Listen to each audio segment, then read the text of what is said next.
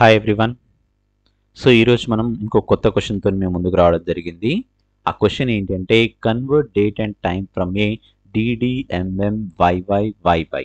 అంటే మన యొక్క డేట్ ఫార్మాట్ అనేటువంటిది ఒక సర్వీస్ నౌలో మనకు DDMMYY అని ఇట్లా హైఫన్తో ఉంది అనుకుందాం. సో దాన్ని మనం DD తర్వాత స్లాష్ అదేవిధంగా MM స్లాష్ ఇచ్చేసి YYYY అనేటువంటిది డిస్ప్లే కావాలా, ఈ ఫార్మాట్లో డిస్ప్లే కావాలి, అది కూడా స్క్రిప్ట్తో సహా మనం రాయాలి. అంటే ఏదో కాన్ఫిగరేషన్ కాదు, స్క్రిప్ట్తో రాయాలని మనకు క్వశ్చన్ రావడం జరిగింది. ఈ క్వశ్చన్ మనం సాల్వ్ చేద్దాం. సాల్వ్ చేసి ఆ డిస్ప్లేలో మనకు డేట్ అనేటువంటిది ఏదైనా ఒక ఫీల్డ్ వాల్యూ తీసుకున్నట్లయితే ఆ ఫీల్డ్ డేట్ వాల్యూ తీసుకుంటే మనం ఈ ఫార్మాట్లోకి మనం ఏదైతే DD స్లాష్ ఇచ్చేసి MM స్లాష్ ఇచ్చేసి YYYY అనేటువంటి ఫార్మాట్లోకి రావడానికి సో ట్రై చేద్దాం. రైట్? ఓకే, సో ట్రై ఏం కాదు, వచ్చేటట్టుగా చేద్దాం 100%. Right? Okay, now let's we enter in to our scripting site. Right? So దానికోసం ఏంటంటే నేను పర్సనల్ డెవలపర్ ఇన్స్టాన్స్ అనేటువంటిది ఓపెన్ చేసుకుంటున్నాను. Okay, so this is my personal developer instance. ఇది నా పర్సనల్ డెవలపర్ ఇన్స్టాన్స్. ఇది దీనిలో మనం బ్యాక్గ్రౌండ్ స్క్రిప్ట్ రాద్దాం, ఎందుకంటే రిజల్ట్ అనేటువంటిది అక్కడే మనకు డిస్ప్లే కావాలి కాబట్టి మనకు బ్యాక్గ్రౌండ్ స్క్రిప్ట్ రాద్దాం. దానికోసం బ్యాక్గ్రౌండ్ అన్నాం. స్క్రిప్ట్స్లోకి బ్యాక్గ్రౌండ్లోకి వెళ్ళేసి ఓకే, ఇది బ్యాక్గ్రౌండ్ స్క్రిప్ట్. సో కొంచెం పెద్దగా చేస్తాను మనకు కనబడడం కోసం. రైట్, సో ఇప్పుడు ఫస్ట్ మనకు ఏ టేబుల్లోని ఏ ఫీల్డ్ వాల్యూని మనం రాయాలనేటువంటిది మనం మెయిన్ ఇంపార్టెంట్. రైట్? ఒక్కసారి అది చూద్దాం. సో నేను ఆల్రెడీ ఇక్కడ చేంజ్ రిక్వెస్ట్ అనేటువంటి ఏదైతే చేంజబుల్లో ఉన్నటువంటి రికార్డ్స్ అన్నీ కూడా నేను పక్క ట్యాబ్లో ఆల్రెడీ ఓపెన్ చేసుకున్నాను.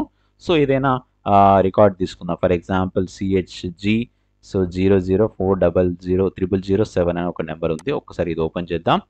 దీనిలో మనం ఏదైనా ఒక డేట్ తీసుకొని, సో ఎక్కడుంది డేట్ అనేటువంటిది, ఇదిగో ప్లానింగ్ అండ్ షెడ్యూల్ అని ఉంది కదా, ఇది షెడ్యూల్ డేట్ అనేటువంటిది ఆల్రెడీ ఇక్కడ ప్లానెడ్ స్టార్ట్ డేట్ అని ఇచ్చారు కదా.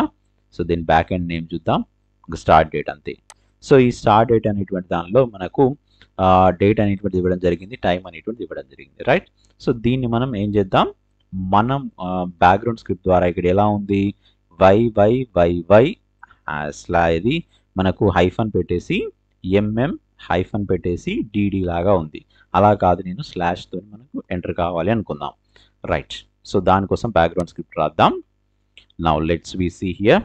సో ఫస్ట్ ఆఫ్ ఆల్ నేను ఏం చేస్తున్నా అంటే వార్ అని తీసుకొని వేరియబుల్ డిక్లరేషన్ చేసుకుంటున్నాను. GR is equals to new glide record.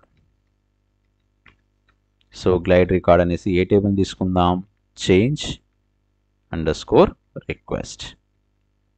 So రిక్వెస్ట్ని తీసుకున్నాను. నెక్స్ట్ వచ్చేసి gr.add క్వెరీ మనం యాడ్ చేసుకోవాలి కదా. ఏ క్వెరీ మరి ఏది తీసుకుందాం, ఫీడ్ టేబుల్ అనేటువంటిది చేంజ్ రిక్వెస్ట్ తీసుకున్నాను. సో దానిలో ఏ రికార్డును తీసుకోవాలి, నెంబర్ను నేను చెక్ చేసుకుంటున్నాను. ఏ నెంబర్ని తీసుకుందాం, ఇక్కడ ఈ యొక్క చేంజ్లోకి వెళ్ళేసి ఇదే కదా. రైట్, దీన్ని కాపీ చేసుకుంటున్నాను ఇక్కడ.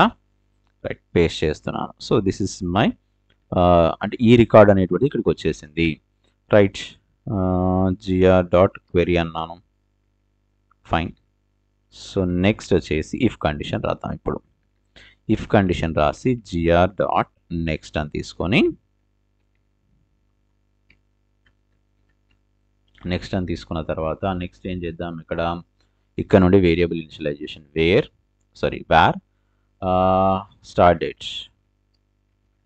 స్టార్ట్ డేట్ అనేటువంటి ఒక వేరియబుల్ తీసుకొని, సో దాన్ని ఎక్కడి నుంచి తెచ్చుకుందాం, మనకు ఆ ఏదైతే చేంజ్ రికార్డులో ఉన్నటువంటి స్టార్ట్ డేట్ అనే దగ్గర నుంచి తెచ్చుకుందాం. సో కాబట్టి gr.start అండర్స్కోర్ డేట్, అదే కదా ఫీల్డ్ నేమ్ వచ్చేసి బ్యాక్ ఎండ్. సో కాబట్టి స్టార్ట్ అండర్స్కోర్ డేట్ అని తీసుకున్నాను. డాట్ గెట్ వాల్యూ, సో దానిలో నుంచి వాల్యూ అనేటువంటి get చేసుకుంటున్నానట. Right, okay, get value అన్నాను. ఫైన్, ఇక్కడ వరకు ఓకే. సో మళ్ళీ var gdt అంటే గ్లైడ్ డేట్ టైం అన్నట్టు. So new glide date time, so ఇది మనకు కావాల్సింది. సో గ్లైడ్ డేట్ టైం దేనిలో కింద నుండి రావాలి, మనకు స్టార్ట్ ఏదైతే ఉందో స్టార్ట్ డేట్ అని ఉందా ఆ డేట్లో నుండి మనకు సో గ్లైడ్ డేట్ అనేటువంటి తీసుకోవాలా. రైట్ ఓకే టైం అనేటువంటిది డేట్ ఫార్మాట్లోకి వచ్చేసింది. ఇప్పుడు ఒక్కొక్క దాన్ని స్ప్లిట్ చేసేసుకుందాం రైట్. సో ఒక్కొక్క దాన్ని మనకు ఈ యొక్క డేట్ టైం అనేటువంటి మనకు వచ్చేసింది. మనకు డేట్ టైం మనం స్ప్లిట్ చేసుకుందాం. సో వార్ డే అనేటువంటి తీసుకొని దాన్ని ఎలా స్ప్లిట్ చేస్తున్నానంటే జీడిటి ఎక్కడ ఉంది గ్లైడ్ డేట్ అనేది దానిలో ఉంది కాబట్టి డాట్ గెట్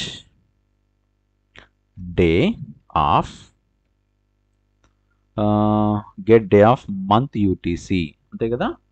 సో అంటే ఏంటి ఈ మంత్లో మనం ఏదైతే డే ఉందో ఆ డేని తీసుకుంటుంది అది. సో ఇది జాగ్రత్తగా రాయండి.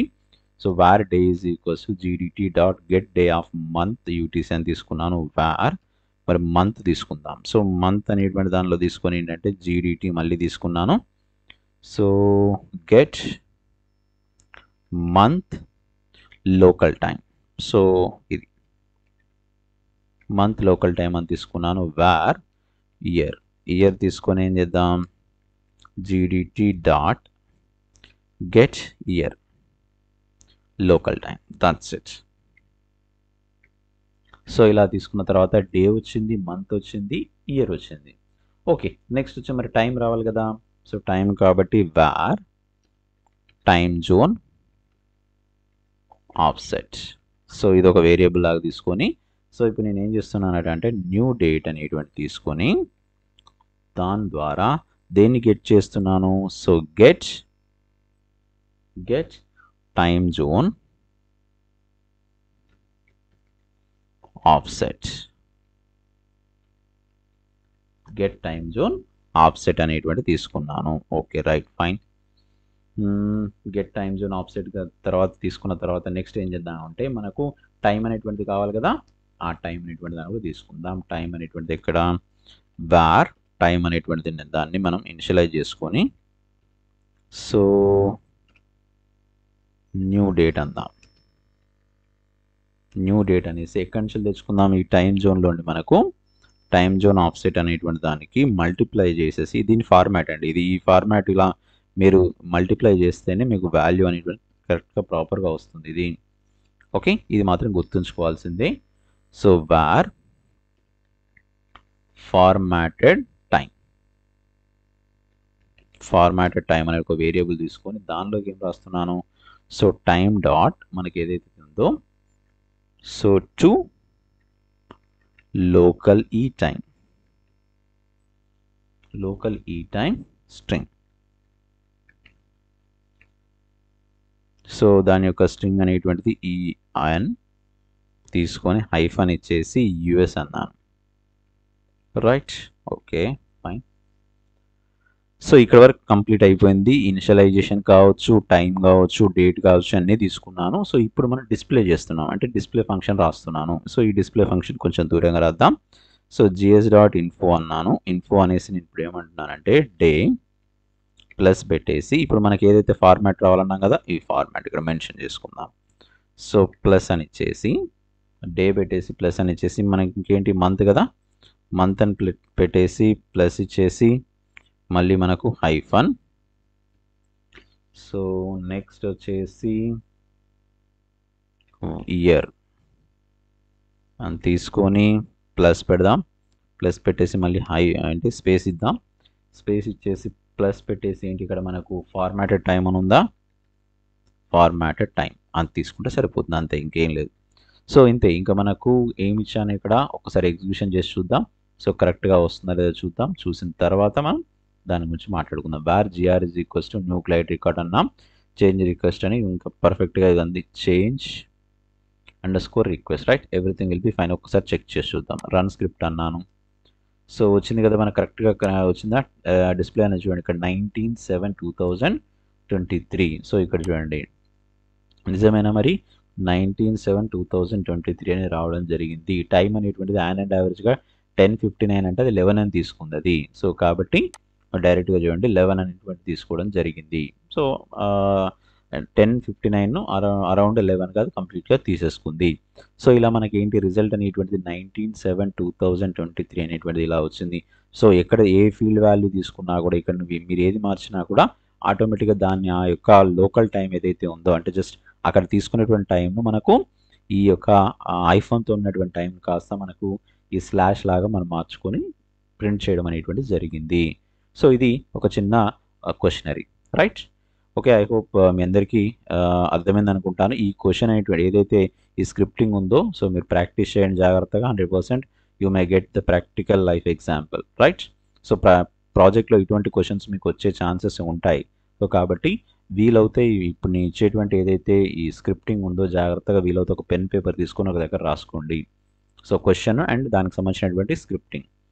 Okay, so I think it's fine. So మీ అందరికీ ఇంకొక విషయం చెప్తాను. మీరు ఎవరైతే ఒకవేళ మన వర్షిత ఎడ్యుకేషన్ సంబంధించినటువంటి ఏమైనా కోర్సెస్ పర్చేస్ చేసుకోవాలన్నా, లేదంటే సో అప్డేట్స్ ఎలా వస్తున్నాయి ఏంటి అని తెలుసుకోవాలన్నా, మనకు వర్షిత ఎడ్యుకేషన్ వెబ్సైట్ అయితే ఉందండి. ఆ వెబ్సైట్ ఏంటో చూపిస్తాను మీకు. వర్షిత ఎడ్యుకేషన్ .in అనేటువంటి వెబ్సైట్ ఉంది. ఈ వెబ్సైట్లో మనకు రెగ్యులర్గా వచ్చేటువంటి ఏదైతే అప్డేట్స్ ఉంటాయో అవన్నీ కూడా నేను అప్డేట్ చేయడం జరుగుతుంది. ఇక్కడ ట్రైనింగ్స్ ఏమైనా రీసెంట్గా ట్రైనింగ్స్ ఏమైనా కండక్ట్ చేయబోతున్నామా ఏంటనేటువంటిది ఉంటుంది. అండ్ ఇంకా మీరు ఒకవేళ కోర్సెస్ కనుక పర్చేస్ చేసుకోవాలంటే కోర్సెస్ దగ్గర క్లిక్ చేసుకున్నట్లయితే సో లేటెస్ట్గా ఉండేటువంటి కొత్త కోర్సెస్ అన్నీ కూడా మీరు పర్చేస్ చేసుకోవడానికి ఛాన్సెస్ ఉంది. సింపుల్గా మీరు పర్చేస్ అని క్లిక్ చేస్తే సరిపోతుంది, డైరెక్ట్గా మీరు పర్చేస్ చేసుకోవచ్చు. లేదు మీరు ఏంటి ఈ అప్డేట్స్గా వచ్చేటువంటి కొత్తగా మన యూట్యూబ్లో అప్డేట్ చేస్తున్నటువంటి ఏదైనా వీడియోస్ కావచ్చు, కొత్తగా మెటీరియల్స్ ఏమైనా కావాలి, మీరు సర్వీస్కి సంబంధించిన మెటీరియల్స్ ఏమైనా మీరు ఏంటి చూడాలి అనుకున్నట్లయితే మనకు వర్షిత ఎడ్యుకేషన్ది మనకు ఆండ్రాయిడ్లో కావచ్చు, ఐఓఎస్లో కావచ్చు, రెండిట్లలో కూడా ఏంటంటే మన యాప్ అనేటువంటిది అవైలబుల్గా ఉంది. మీరు సింపుల్గా వర్షిత ఎడ్యుకేషన్ అని టైప్ చేసి మీరు మన యాప్ను డౌన్లోడ్ చేసుకోవచ్చు. Okay, so thank you everyone, bye.